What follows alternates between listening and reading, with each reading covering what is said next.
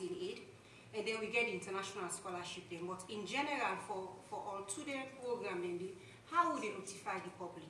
We get different platforms they would use. We get a website, the Ministry of Technical and Higher Education website. We're at www.mthe.gov.sl. We would advertise with opportunities them available. We also get a Facebook page. We're in the area now of social media.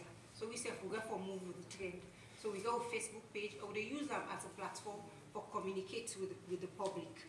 And we Facebook page, named Ministry of Technical and Higher Education Sierra Leone. We also get Twitter, now they call it X. We get Twitter handle. And we Twitter handle now at Tech, TECHHIGHEREDU.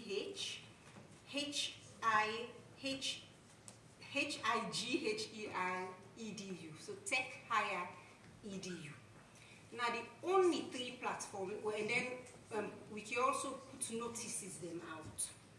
But these are the only platform they would use for communicate with the public about scholarship opportunities and granting aid opportunity to the public. Would all hear over recent times, people have been one for misuse renting, and you will see, for example, recently, may not get Facebook page. I've been get, but I don't get Facebook page anymore. But over the last few weeks, I see different people, and they bring to my attention, say they don't create Facebook page in Unemo, then they advertise scholarship, they say for pay.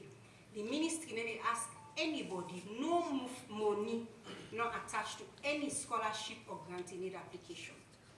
I will say that again. The Ministry of Technical and Higher Education then they ask anybody for pay for anything.